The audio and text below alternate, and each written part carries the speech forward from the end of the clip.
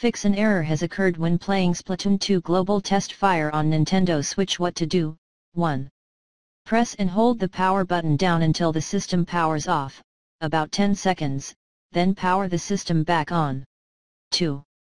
Apply the latest system update, recommended. Turn on your device and access system settings. Tap Other Settings. Tap the right arrow to reach page 4, please go to page 5 if you are using a new Nintendo 3DS XL. Tap System Update. Tap OK. Follow the on-screen wizards to begin the update. It may take several minutes for the system update to download.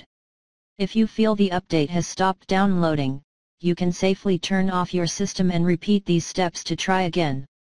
3. If the message is displayed when using a specific game or application downloaded from the Nintendo eShop, give Nintendo 3DS Download Repair Tool a go. Even if no errors are found, you can choose to run the repair tool. Start the game or application again, later. On the home menu, select the Nintendo eShop icon.